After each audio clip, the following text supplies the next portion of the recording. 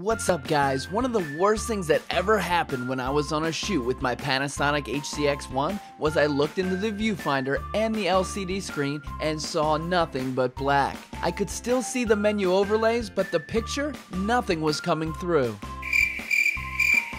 I freaked out because I thought my new $3,000 camera was broken already. Was the lens cap on? No. Were you standing in the dark? No. So, what happened was not enough light was getting to the camera sensor, and I didn't even know it because it was a sunny day.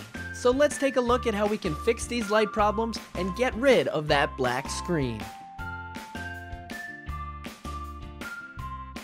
Chances are you've accidentally set the iris setting to close. You probably set the iris to open all the time, but I didn't even know it could close. And when it's closed, it means no light is in the camera and the screen will be black.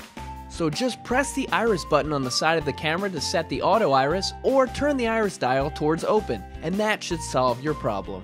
If that doesn't solve an issue, or you're in a darker place, then maybe another light setting is wrong. Turn off your ND filters, zoom all the way out, and turn the camera from manual to auto, and add high gain if you have to. If it isn't pitch black around you, and the picture is still black on those super bright settings, then something else may be wrong. If you were lucky, the problem was not enough light to the sensor. And if that still doesn't work, I hope somebody in the comments can find a solution or another thing that we're not thinking about. If your problem is the LCD screen is not working, then watch the previous video. Thanks for watching. Please let me know in the comments if this issue or any other issues has you stuck. Be sure to check out the rest of our HC-X1 videos, and don't forget to like and subscribe.